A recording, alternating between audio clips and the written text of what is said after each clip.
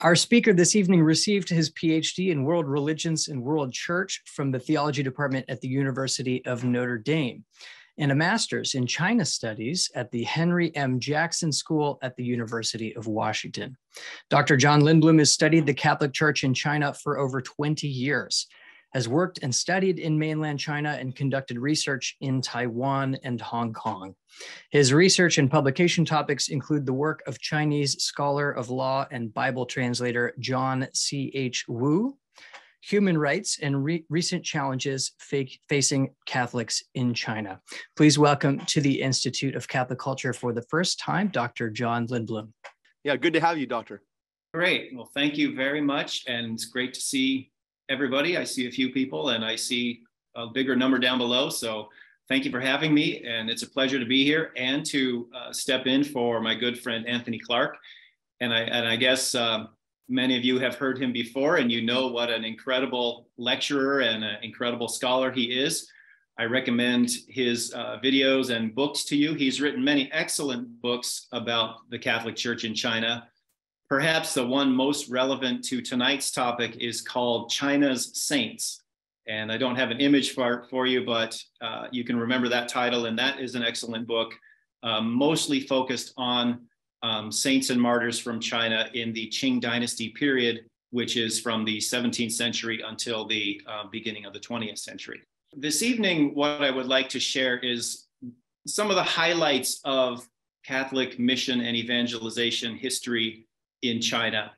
And starting from the earliest time, which is the 7th century AD until the 20th century. But I will save the second half of the 20th century, which is basically the period under the Communist Party rule in China. I'm going to save most of that for the next lecture, and you'll see the title and everything for that later, because in that lecture, I'll deal with the situation as regards the official church or the above ground church and the underground church. And that's one of the most common questions that anybody who studies the Catholic Church in China gets all the time is what's going on? What's the situation with the underground church and the official church? And it's a natural question because we read and hear lots of things and a lot has happened. But I'll save most of that for the next lecture, do a whole lecture on that topic. And today will be kind of all of the background leading up to that. So to jump right in, the first Christian mission to China in recorded history was in the 7th century in the year 635, where according to a stone monument erected in the city of Xi'an in China in the year 781, the stone monument was created, but it refers back to the year 635 when a Syrian missionary and his cohort, Syrian monks from the Church of the East, and the monk on the it's called the Nestorian stele. I'll explain that in a second.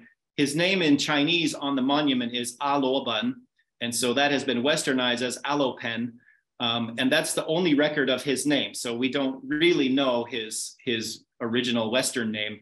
But here's an artistic rendering of him. He's the man in red, right near the middle, and he's visiting, translating as the Tibetan ambassador receives him. So this is an early painting in 641. And then the next two slides show this slide is popularly called the Nestorian stele. The stele is a stone monument. It's very tall. It's over 10 feet tall, 10 to 15 feet tall. And I'll show you the top on the next slide, but all of the smaller writing underneath the heading, all of that is Chinese. Most of that is Chinese text that describes this mission from the Syrian Church of the East to China. So it describes who this monk was and what they preached and where they went, and a lot of information about their mission. And this is one of the only records of their mission in history. So this monument has been extensively studied by many people for many years.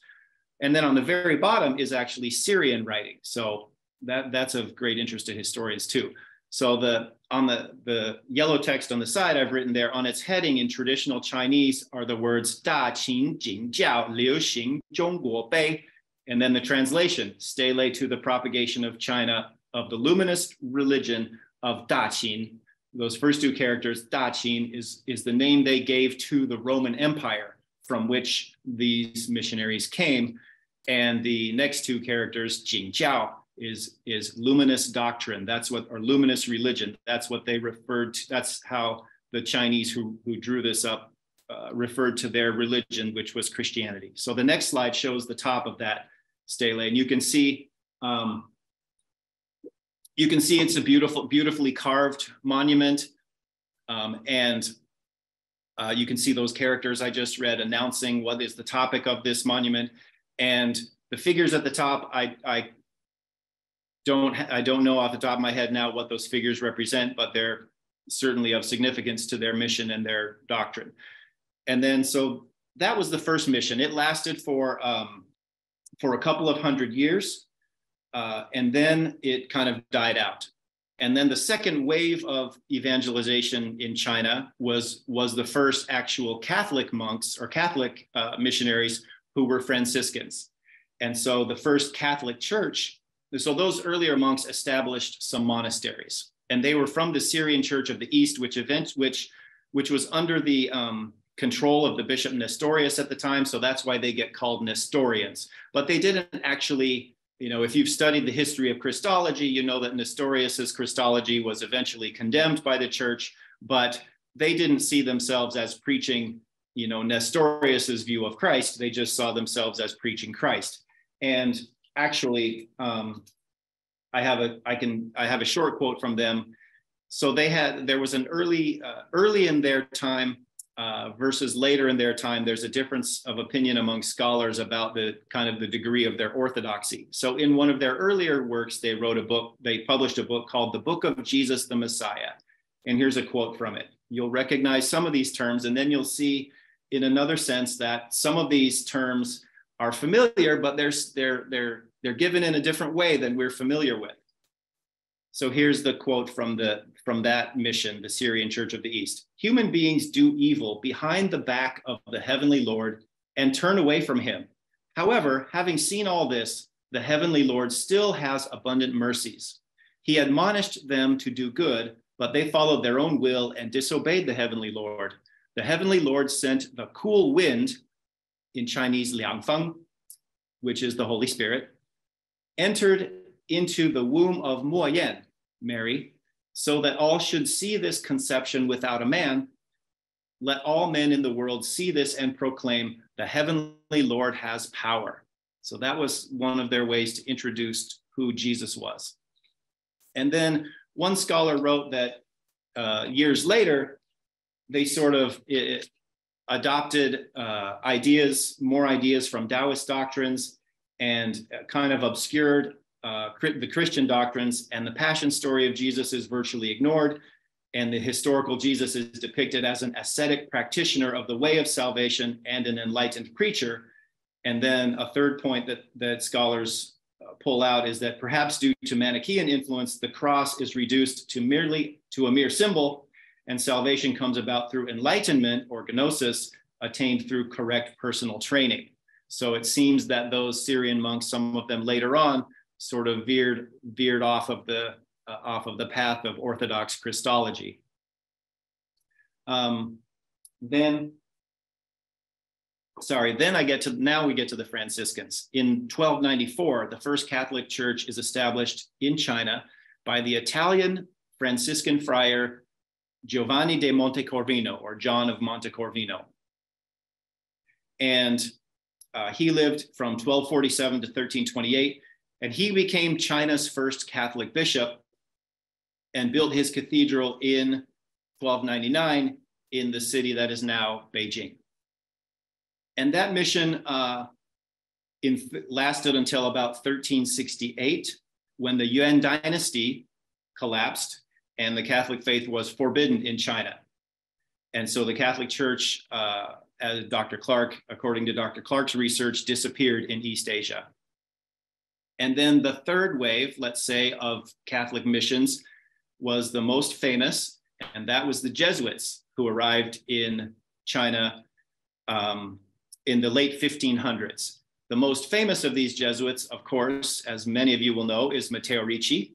But there were a whole group of really amazing Jesuits who either accompanied Ricci or came after Ricci. Ferdinand Verbiest, Adam Schall von Bell, Michel Ruggieri. There's a fairly large group of Jesuits, but Ricci is the most famous, and he was truly an astonishing person in Catholic mission history. He was among these Jesuits, he learned and mastered the Chinese language, and probably was the first Westerner to ever write books in Chinese. And he and the other Jesuits he was working with, they took an approach to mission that was not common at the time. Mission efforts at that time, especially in Asia, were kind of supported by the political powers, maybe of Spain or of Portugal, and they kind of saw the idea of subjecting and converting a whole nation to Christianity. And they realized through their work in Japan and China that would not work in East Asia. These were already very culturally advanced societies. They already had a rich literature and philosophy. And so they took the approach that the Jesuits have become famous for throughout history, which is finding God in all things and trying to look for where God is already present in the culture where they're working. And so Ricci, his first book in Chinese was called On Friendship. So he took the European philosophers and their ideas about friendship. And since he had learned Chinese and had started to read the Chinese classics, and he spent a good, I don't know how many years, 10, 15, 20 years learning Chinese and reading the Chinese classics, he found that Chinese philosophers had a lot to say about friendship. So he wrote this book kind of comparing them. And it was very popular in China. It sold out, and most Chinese scholars had never met or read anything by a Westerner before. And so he started by laying this groundwork, talking about friendship. And so he won himself a lot of admiration. And then his most famous work about Christianity is called Tianzhu Shi, the true meaning of the Lord of Heaven. And so the Chinese word Tian means heaven, and the Chinese word Zhu means Lord. So he borrowed that term. It was already existed in Chinese as Tianzhu, the Lord of Heaven. And the Chinese concept of heaven was already very well developed. So Ricci took this term, Tianzhu, and he said, now I'm going to show you more about what this term means. So he wrote this book, The True Meaning of the Lord of Heaven. And he took what could be called a scholastic approach, meaning that he was trying to find similarities between Christian teaching and Confucianism. Now, that process alone took a long time because the Jesuits initially made contact with Buddhists in China, and they thought that following Buddhism and dressing like Buddhists would be the way to go. But after some years, they rejected that idea, and they basically rejected Buddhism and said, this is not at all the way to go. And they realized that China was really ruled by Confucian scholars. And so they learned Confucianism and dressed as Confucian scholars and sought to find the similarities between the teachings of Confucius and Christianity, of which there were many similarities to build on. In particular, Confucianism emphasizes order and emphasizes the 5 great relations in society, between heaven and the king, and husband and wife, and the king, the ruler and the subject, and between brothers and fathers and brothers, and elder brothers and younger brothers. So Ricci built on all of this precedented material in Confucius. And he borrowed these terms to introduce concepts. So he took that term Tianzhu, and that became the term by which he referred to God. But that wasn't the only term. There was debate at the time, and believe it or not, even until today, not all Christians in China agree on the same term for God, although Tianzhu became the official Catholic term for God. So the Catholic faith in China is called Tianzhu Jiao, the doctrine of the Lord of Heaven. But Protestants when their missionaries got to China, they argued over the terms for God too. And they actually, even to this day, there's difference among Protestant groups over what's the proper term for God. Many of them use the term Shangdi, which means the highest God. But that also has other meanings in Chinese history. And some of them use the term Shen, which means God or deity or spirit. There are books and papers and volumes written. This is called the term question. What is the proper term for God? But Catholics are settled on that now, but it wasn't always that way historically. Ricci, and this was, Ricci made a statement in a letter back to his Jesuit superior about his strategy of mission and evangelizing. Ricci wrote in 1596, "We only venture to move forward very slowly. It is true that up till now we have not explained the mysteries of our holy faith, but we are nonetheless making progress by laying the principal foundations: God, creator of heaven and earth, the immortal soul, the judgment given to the good and the bad. All these things were unknown to them up till now, and they did not believe in them." And so that was what a scholar has called pre-evangelical dialogue. And then later they get to preaching Christ, and initially Ricci didn't mention much about the death and resurrection of Christ because he believed that the Chinese would still have a difficult time with the idea that God could become a man. First of all, that didn't seem to most Chinese like something that the Almighty God would do. And then that he would die like a criminal also seemed unthinkable to many Chinese. So Ricci thought it's going to have to take some time to explain why this makes sense. Nevertheless, Ricci's Tianzhu Shiyi was extremely influential in getting Chinese readers to be open and receptive to Christianity. And Ricci, he discusses Christ briefly in the last chapter of that book, but he's nevertheless credited with converting some of the high-level scholar elite, most notably Xu Guangqi, a Jinshi degree holder, which is the highest position in imperial China. And I think the next picture is of Ricci. Yeah, this is Ricci and Paul Xu Guangqi. And Xu Guangqi, as a Jinshi degree holder, that meant he had passed the highest, he had gotten the highest score on the imperial examination and was a high-level scholar official in China. So his conversion to the Catholic faith had a huge impact on his family. All of his descendants became Catholics, and he had a granddaughter in particular who became very influential in evangelizing Chinese. And even to this day, Chinese Catholics revere him. And one of the biggest Chinese Catholic publishing houses today is named after him, Guangqi Press. I think it's either based in Taiwan or Hong Kong now. And then there were a couple of other high-level Chinese converts that became known as the three pillars of the Catholic Church in China. And I think that's the next picture. Yeah, that's this one. And so Xu Guangqi is one of this group, and then Li Zhizao and Yang Tingyun. So these three were high-level elites, educated leaders, degree holders. The Jesuits never achieved their goal of actually baptizing or converting the emperor, but I'll get to the emperor in a second. The next, but the previous slide, one we just skipped, is another Jesuit who had great success in introducing Christ in China. His name was Giulio Aleni, another Italian. So among these early Jesuits, the Italians were the ones who, well, there were others. There were Germans and some people from some other countries, but the Italians showed great creativity.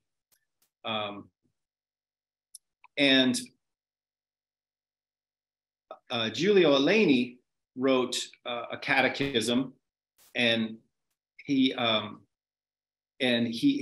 here's a translation of part of Aleni's text, introducing the Christian story, why God would send his son and save the world in this way. Eleni wrote, when one's virtue of love is so very deep, the way one loves would be equally profound. As a gentle, loving mother nurtures her child, she would hold him and embrace him and bathe him all by herself. There would be no mention of the mother being disrespectful.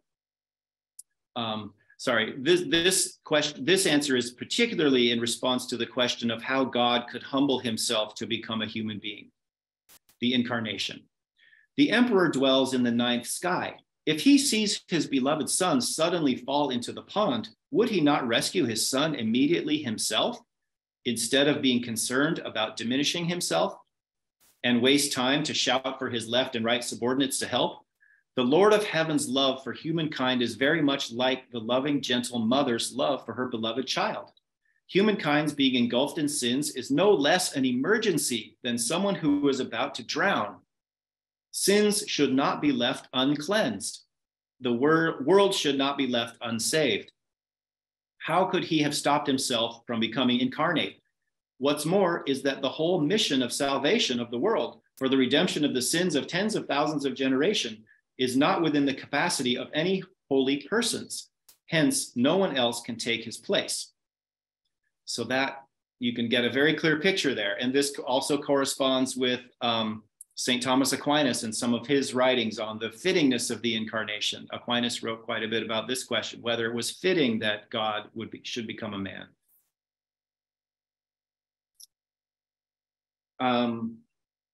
So Ricci and the other Jesuits, they also won themselves favor with the emperors by introducing European science, mathematics, and astronomy, and that won them positions in the court of the emperor.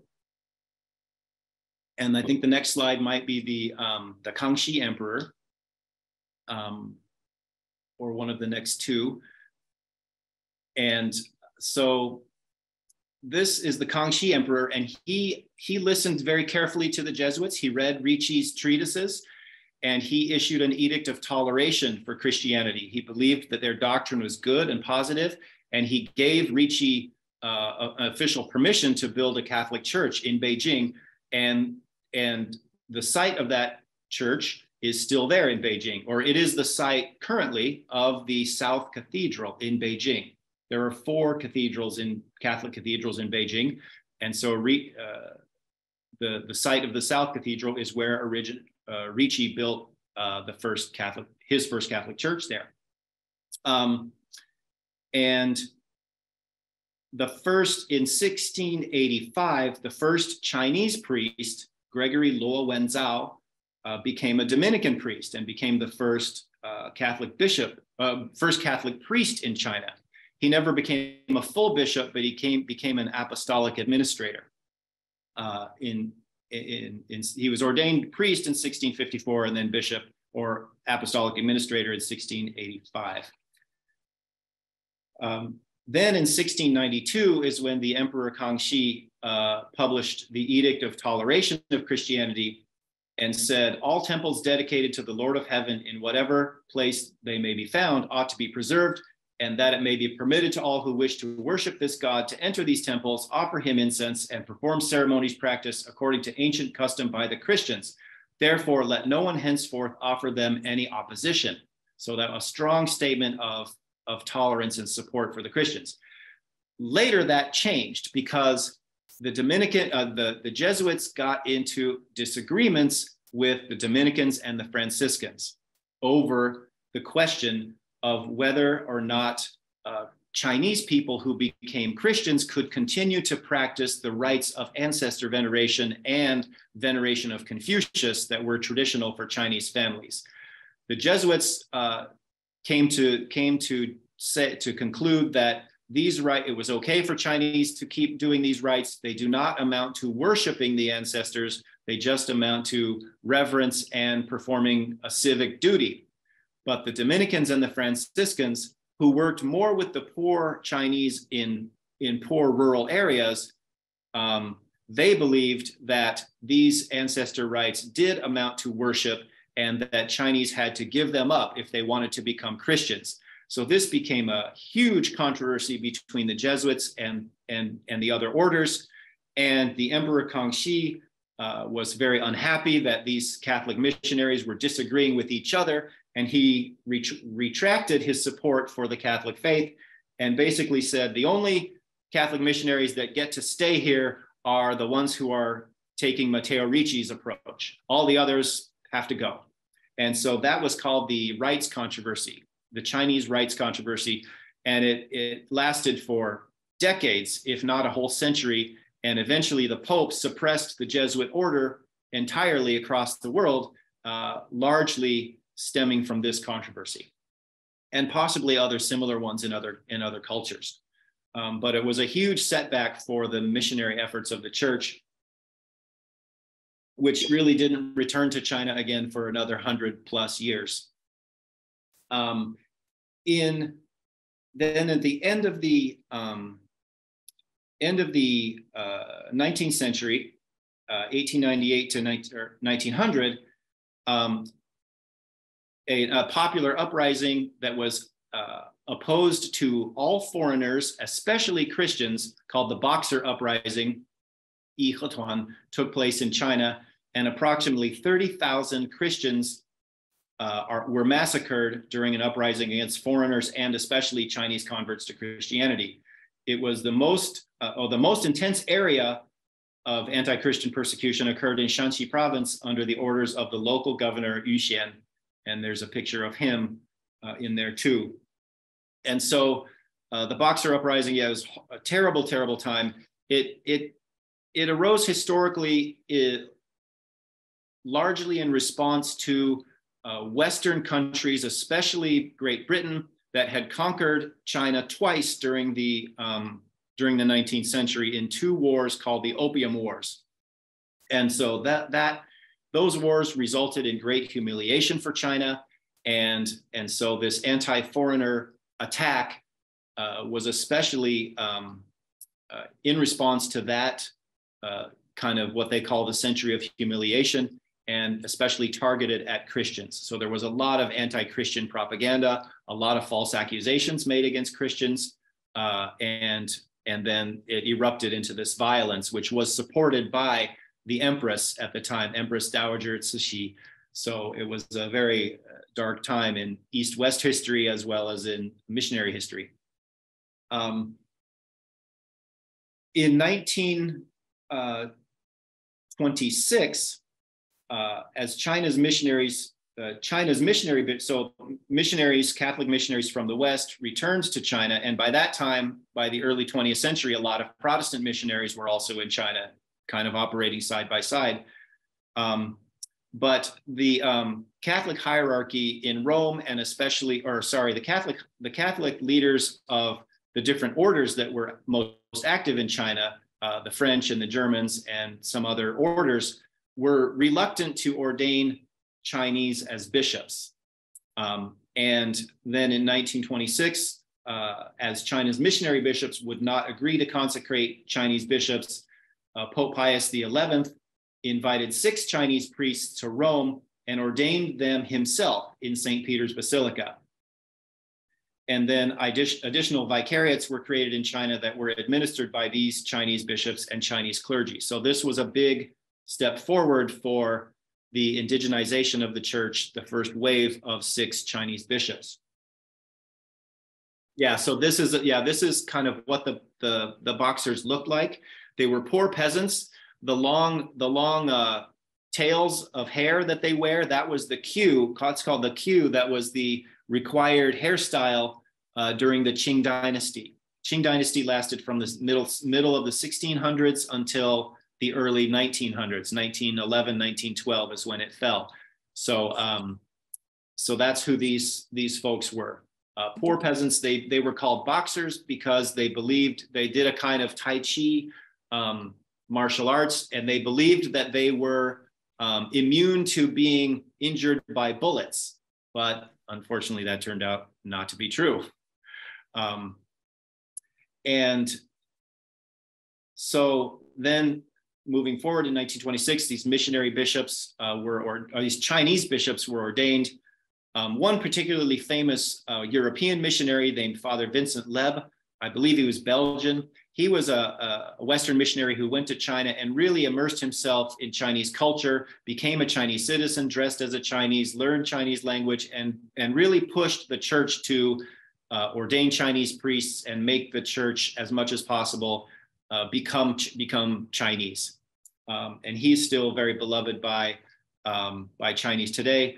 I just met a sister. I'm here at Notre Dame now. I just met a Chinese sister who's here at Notre Dame, and she belongs to a religious order, the Sisters of Saint Therese, who were founded by Vincent Leb in the 1920s or 30s. And so very influential figure in history. So let's move ahead to 1949, when the Communist Party takes over. And there's a slide of Chairman Mao Zedong. You've all probably heard of him. He was the communist leader. They routed the Nationalist Party and took over China in 1949. And then from 1950 to 1955, all foreign missionaries and non-Chinese Christian teachers were systematically exiled from China. Catholic nuns and priests were forced to leave China, and many were arrested as ideological saboteurs. A couple of particular persons from this era I want to mention is the Bishop of Shanghai, Ignatius Gongpingmei. He was the first Chinese bishop to serve in Shanghai, and not many years, there was a particularly vicious attack by the communists against the church in Shanghai. The church in Shanghai was very strong at that point. That was where Paul Xu Guangqi, the original convert of Ricci, where his family had established a Catholic village and Catholic schools and libraries, which are still there today. Bishop Gong was the first Chinese Bishop of Shanghai, as I mentioned, and not long after he was ordained, he was attacked. And the 1950s were a time when the Communist Party were attacking people of all religions, but Christians were attacked especially hard.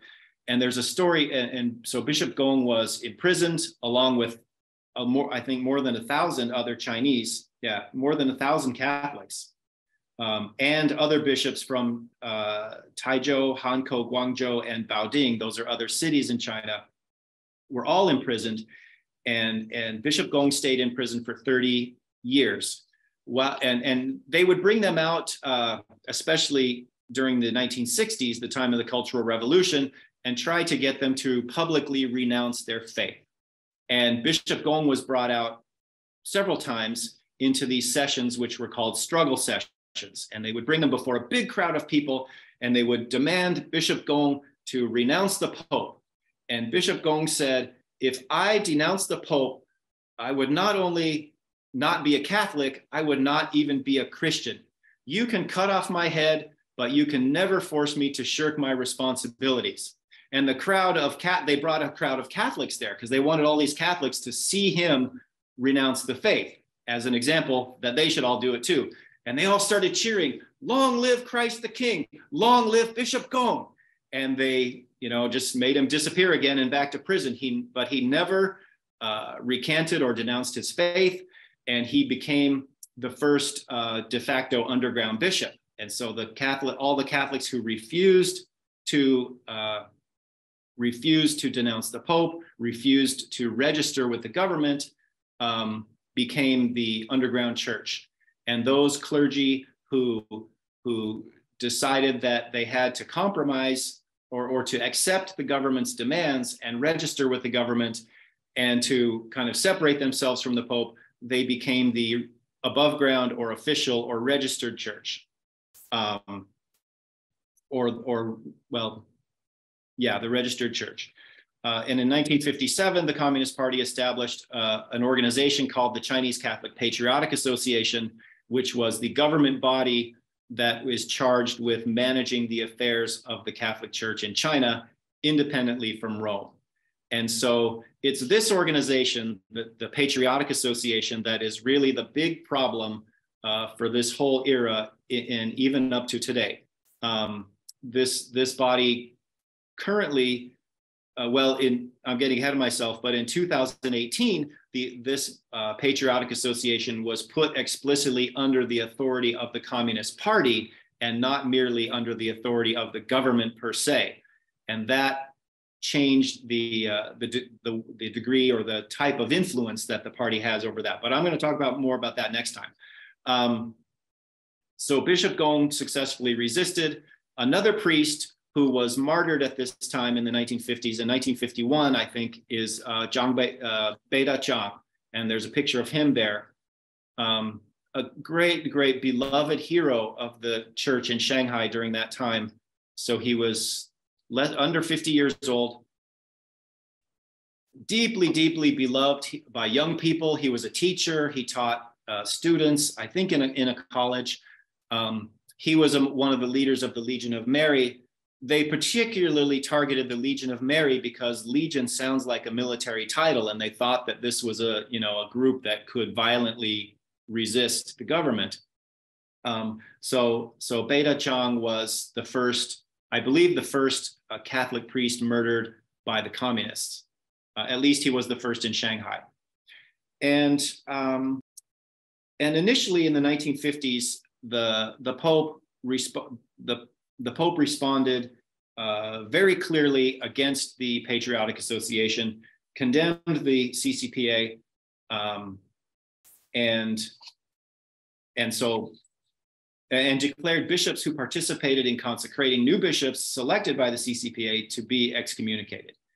And so then the Cultural Revolution came from 1966 to 1976. When the highest persecution against Catholics and all Christians and all religious people, including Muslims and Buddhists and Confucians and just about anybody who was perceived as having Western ideas, was persecuted by Mao Zedong.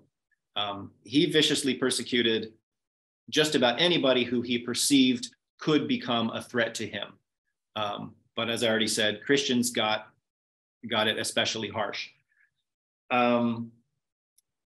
Pope John Paul II in the year 2000 canonized 120 martyrs of China.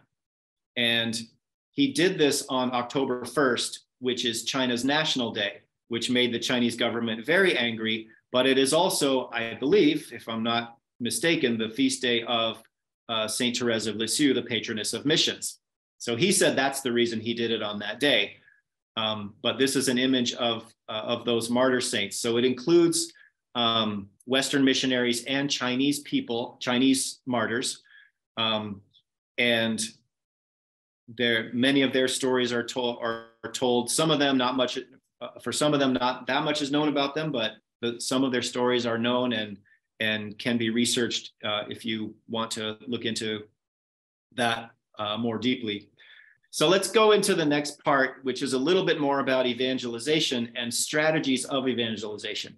Ricci and the Jesuits and the missionaries I've already mentioned, without using the name enculturation, they were doing what the church now refers to as enculturation, asking the question, how can the Catholic faith make connections with elements that are already present in Chinese culture? And there are many, many ways that the faith can do that. In the 20th century, one of the Chinese Catholic scholars who did a magnificent job of this is John C.H. Wu. And I'll just go through a little bit, an example of his translation of the Bible. He was born in 1899 in Ningbo in Zhejiang province, died in 1986 in Taiwan. He became a scholar of law. He studied in the US at University of Michigan, then went back to China and drafted the constitution for the Republic of China under the president Chiang Kai-shek. And then Chiang Kai-shek, Wu had become a Protestant when he was a teenager in China, and then fell away from his faith in the intervening years, and then had a dramatic conversion to the Catholic faith in 1937. And that story, if you want to read a great autobiography of a Catholic convert, people have referred to him as the Chinese Chesterton. His conversion story also has parallels to St. Augustine. He was living a very dissolute life. He was a very successful lawyer, had lots of money, was going around to basically prostitute houses and wanted to take a prostitute as a concubine. And his wife, with whom he had 13 children, said, when you turn 40, you can have a girlfriend. And then he converted, right? But he was convicted and converted and repented right before his 40th birthday. So his autobiography is called Beyond East and West. So that's another book you can put in the notes if there are notes. Sorry. Okay, so John C.H. Wu. There's a picture of him sitting next to Chiang Kai-shek. And so Chiang Kai-shek was the president of China. He had converted to Protestant Christianity in order to marry his second wife, Song Meiling, who came from a very famous Christian family. In 1940, Song Meiling and Chiang Kai-shek wanted a Bible translation that really sounded Chinese, culturally, in Chinese flavor. They said in this quote, how much more powerful the Bible could be as an agent to enlighten men's hearts and minds if a really clear and readable translation could be had. So they were not satisfied with any translations to that point. And John C.H. Wu produced a classical Chinese translation that drew heavily from the Chinese classics. So throughout the translation, there are terms borrowed from the Confucian classics, the Lunyu and the Tao Te Ching and the I Ching, and all throughout the Chinese classics. He uses well over 300 terms, and not only the terms, but the style he uses. He translates, for example, the Magnificat and the Benedictus and the whole book of Psalms into classical style Chinese poetry. That is, it rhymes, it's beautiful, it's filled with, terms from the classics. And so these are the four kind of primary characteristics that it has. And so it uses 4 character phrases, an elevated poetic classical style, and number 3 I just mentioned, and authoritative speech. So for example, when Jesus is speaking in this version, he uses 4 character authoritative poetic phrases in the same way that the ancient kings would speak in Chinese classical literature. And so the next slide, I've pulled up just a few examples from the Gospel of John. This is John's prologue, John chapter 1. In the beginning was the Word, and the Word was with God, and the Word was God. This prologue is often seen as Wu's greatest achievement in this translation. So I'll just read you a little bit of Chinese here and talk about the word Dao. 太初有道，与天主谐，道即天主. And then 自始于谐, verse 2. So the characters I put in red, that's the word Dao. The Chinese, the great word that's Taoism, the Tao or the Tao, the way. It has a deep meaning in Chinese. It's the underlying principle that underlies all things. And so on the next slide, I think it's John 1:14, which talks about the incarnation. So we all know John 1:14, and the Word became flesh and dwelt among us, full of grace and truth. We've beheld his glory. Wu translates this as 道成肉身，居我彩中，无才轻视，轻视，恐得止容. And so the third line I'll skip. The fourth line, 妙穷真谛，穷义绝功. So the line in red, 道成肉身, is the Tao became a human person. That's how Wu translates, and the Word became flesh. So he calls Jesus, the incarnate Jesus, the Son of God, he calls him the Tao. And that's, you could say that's similar to John the Evangelist in the Gospel, using the Greek word logos to describe Jesus as the Tao. He's borrowing a term that was already in the culture, because the Greek word Tao did not mean Jesus Christ before John the Evangelist wrote it that way, and in a sense gave it a new meaning. So Wu is using Tao. Other Bible translators had also used Tao before John Wu did, but his was the first Catholic translation to use the term Tao.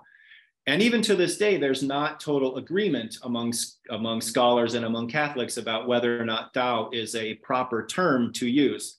It's an argument that I think might never be resolved, but I think it's a good term, and I think I'm not aware of any other single word in Chinese that is a better one.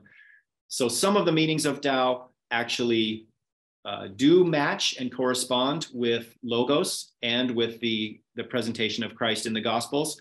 Other meanings of Tao are less close. So John Wu explains in his Bible in a note, kind of what he means by that. And then the next line in that Gospel of John quote, Kong De Zhi Rong, that's a quote directly from the Tao Te Ching, written by Lao Tzu. And that's a classic that all educated Chinese are familiar with. And then in the final line there, it said Miao Chong Zhen Di, the part that's in yellow, the term Zhen Di, the third and fourth Chinese character that you see, that's a Buddhist term that means ultimate truth. It means the truth that kind of underlies all the other truths, or the ultimate truth that underlies anything that's apparent on the surface.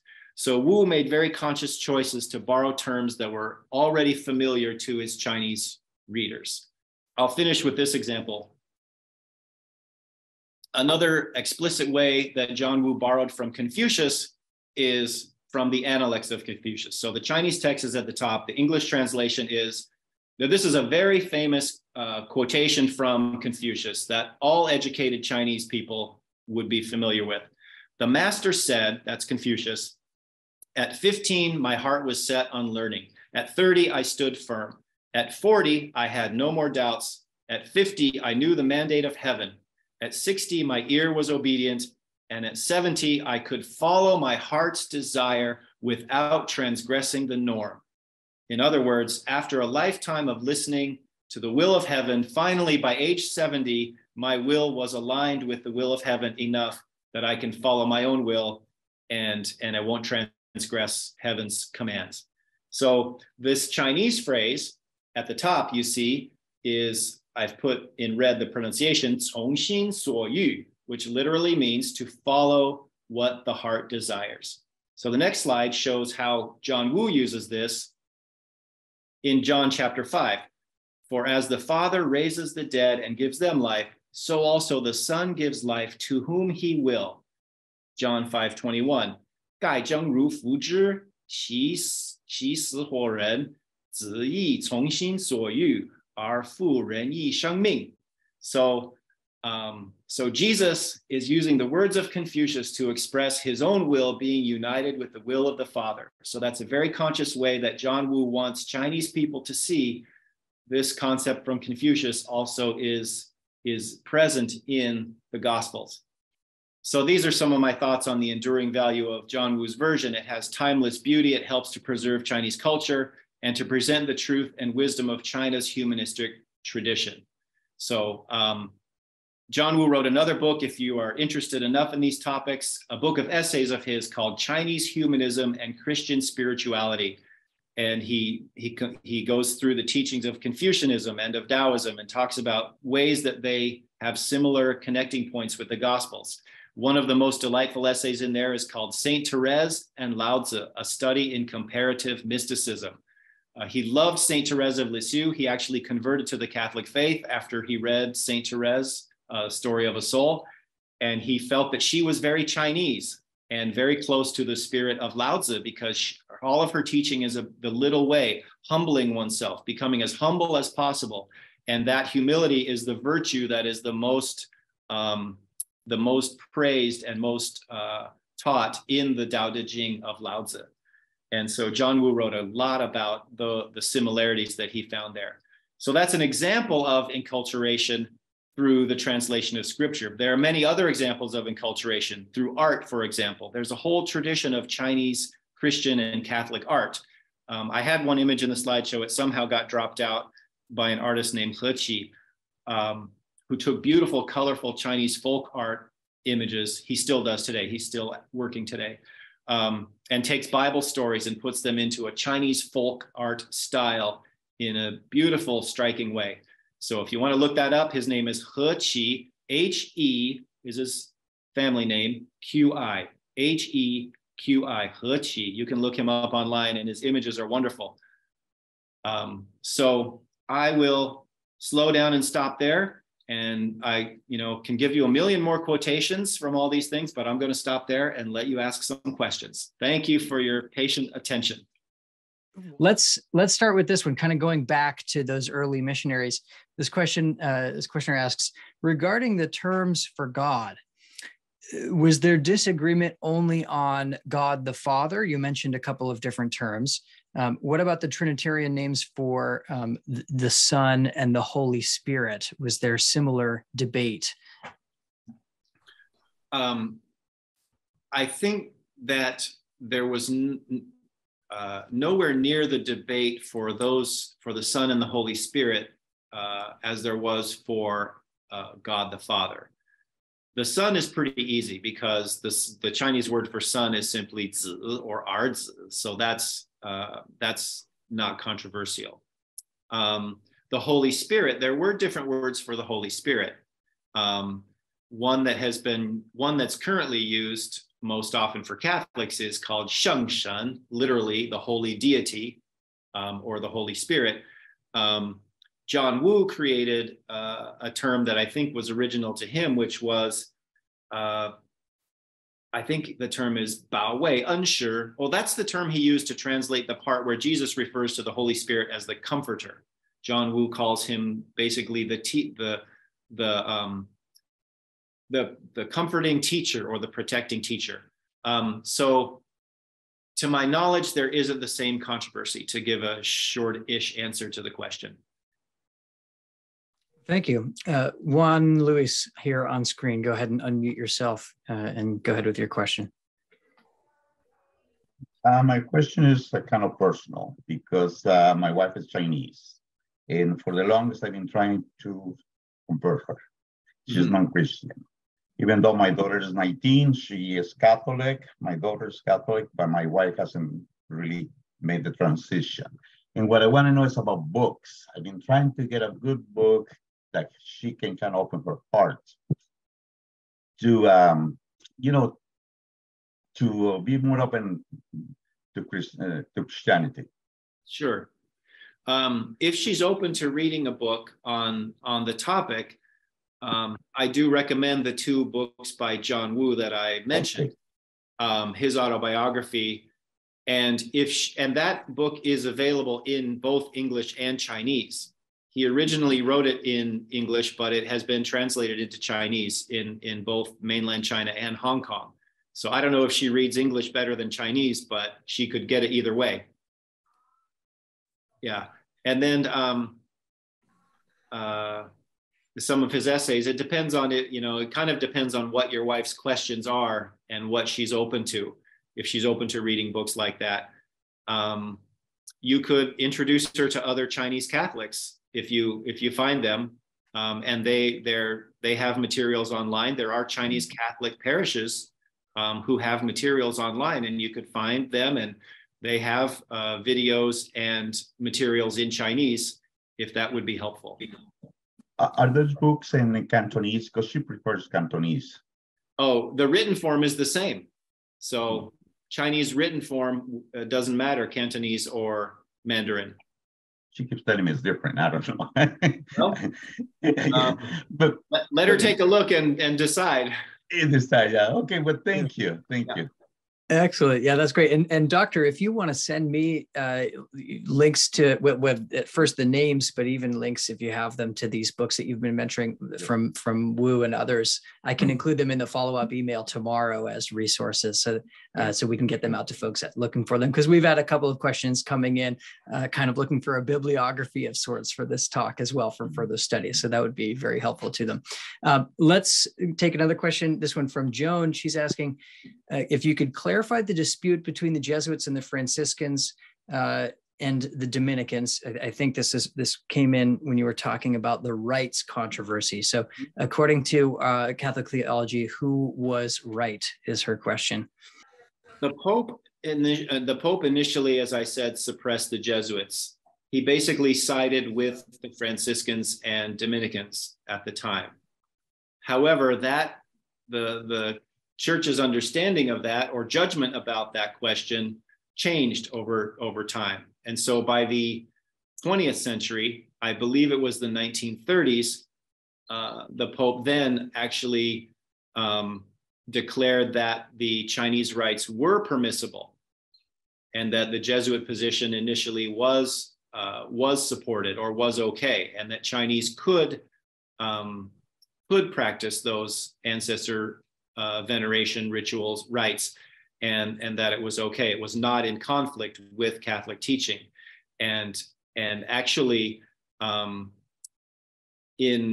not sure when this practice started, but some Catholic outreaches among Chinese actually include some ancestor rites, not within the Mass, but I think outside of the Mass as an acceptable practice. So the Church today accepts the Chinese ancestor veneration, but I don't know that many Chinese Catholics today, veneration and respect for the ancestors is always important, but since the Communist Party also suppressed ancestor veneration for everybody throughout China, the secularization of China took place under this kind of enforced atheism. And so a lot of Chinese throughout China still have some practice probably of ancestor veneration, but I think in the West, probably not as many Chinese Catholics practice that, but some do. Sure. Thank you. Father Theodore, go ahead here on screen. Yes, Professor John. You mentioned those three missionary activities that you have mentioned in the 700s, then the 12s, then the 15s, then the modern ones.